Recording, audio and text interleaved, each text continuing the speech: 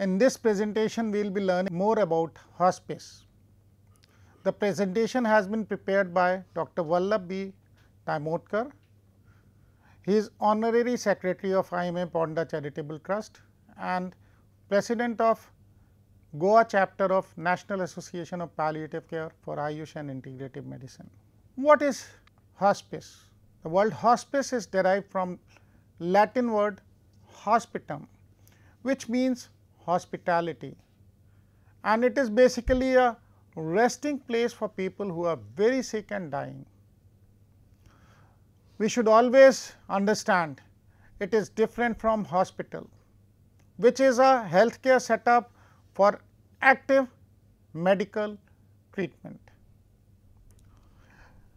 86% of the people who need palliative care do not receive it, and that is how they suffer in agonizing pain and with distressing symptoms. So, the first hospice in the United States was established in New Haven, Connecticut in 1974. Dame Cicely Saunders is considered to be founder of palliative care, and from 1918 to 2005, she was an English nurse and social worker, physician as well as writer. Concept of care of dying and concept of hospice. It started at St. Christopher's Hospice, London in 1967. Medical definition of hospice care is the care which is designed to support the care to the people in final phase of terminal illness and focus on comfort and quality of life rather than cure.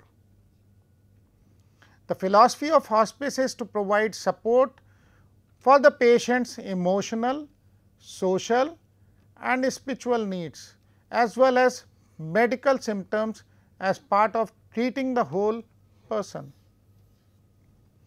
Hospice is an approach to care, so it is not tied to a specific place. It can be offered in two types of settings, at home or in a facility such as a nursing home, hospital or even in a separate hospice center. Goals of hospice care: a type of health care that focuses on palliation of a terminally ill patient's pain and symptoms and attending to their emotional as well as spiritual needs at the end of life. It prioritizes comfort and quality of life by reducing the pain and sufferings of the patient. Patient directed goals are integral and interwoven throughout the care. The goal thus is to enable patients to be comfortable and free of pain, so that they live each day as fully as possible. Is hospice care and palliative care same? Certainly not. So, let us understand what is the difference between the two. In palliative care, there is no life expectancy limit, whereas in hospice care, it may be less than 6 months. It is covered under traditional medical insurance of Medicare. It is covered under Medicare. Palliative care is more aggressive treatment of symptoms without compromising the quality of life, and in case of hospice care, pain management to allow patient to die with dignity is there. However, quality of life is common, offering emotional, physical, spiritual and support to the patient in both. Some differences between palliative care and hospice care. Who can be treated? In palliative care, anyone with a serious illness. In hospice, anyone with a serious illness whom doctors think has less than 6 months of life. Will my symptoms be relieved? Yes, in case of palliative care certainly, and in case of hospice care as much as possible. Can I continue to receive treatments to cure my illness? Yes, if a person wishes. However, no, only symptom relief will be provided in hospices. With Medicare pay for it? It depends on your benefits and treatment plan in case of palliative care. However, in case of hospice, it pays all hospice charges. Does private insurance pay? It depends upon the plan once again, and for hospice again it depends on the plan. How long will I be cared for? This depends on what care you need and your insurance plan in case of palliative care, and in case of hospice, as long as you meet the hospice's criteria of illness with a life expectancy of months, not years. Next question may be, where will I receive this care? In case of palliative care, it may be home, assisted living facility, nursing home, hospital. In case of hospices, it could be home, assisted living facility, nursing home, hospice facility or hospital. When should hospice care start? Hospice care is used when a disease such as advanced cancer gets to the point when treatment can no longer cure or control it. In general, hospice care should be used when a person is expected to live about 6 months or less, if the illness runs its usual course. People with advanced cancer should have a discussion with their family members and doctors to decide together when hospice care should begin. What does hospice care provide? Palliative care and symptom control are provided at hospice care. Home care and IPD hospice care may also be available.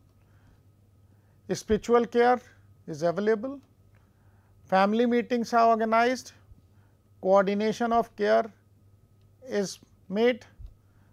Respite care is provided and bereavement care is also given.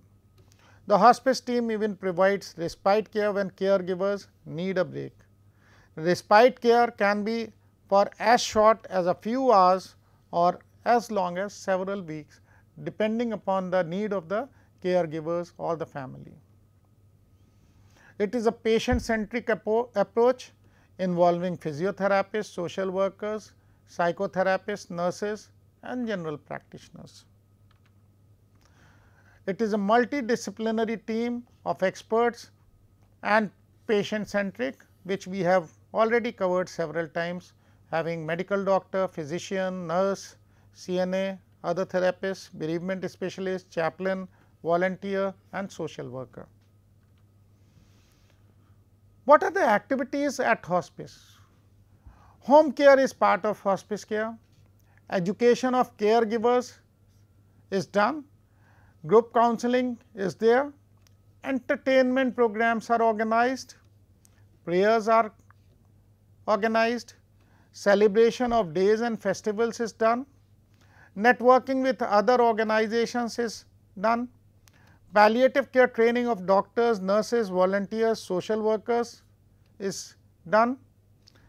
Research projects are taken up and developing protocols, end of life policy, etc.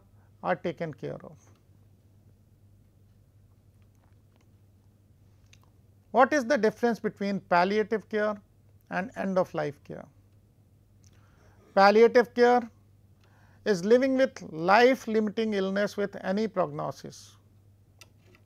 It involves symptom management, maximizing the quality of life, spiritual health care, psychosocial support and maximizing the community supports. Whereas, end of life care is ongoing medical treatments as appropriate, involves hospice care or home support, weeks to months to live. symptom management, spiritual health care and psychosocial support.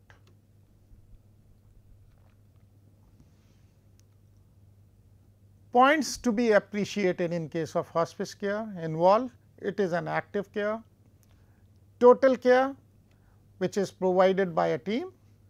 Goals of care are determined by patient and family and not the doctors. Regards death as a normal process, care for the patient and loved ones. It is empowering the caregiver and the family. Education and training of caregiver for care of dying patient is there. End of life care. Caregivers issues are addressed and networking with various specialities and organizations is taken care of.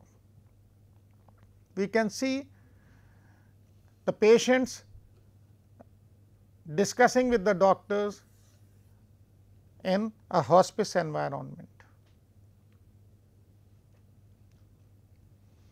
So, in case of hospices, the physical component usually needs treatment, that is drugs, cause variable degrees of distress and interferes with others' life, whereas the spiritual components may be guilt or remorse, fear of what happens after death and sense of connectedness. The emotional components may be adjustment disorders, anxiety and depression, frustration and hopelessness. And the social issues may be distress over family members and carers, loss of role and participation issues. We can see that all these issues are being discussed regularly in a hospice environment. The patient's perspective is always in presence of the loved ones, and we can see the smile on the faces of the patients within the hospice. It is together we win. You matter because of who you are, you matter to the last moment of your life, and we will do all we can not only to help you die peacefully, but also to live until you die, are the words from Dame Cicely Saunders, founder of the first modern hospice. Here we can say the phases and layers of care.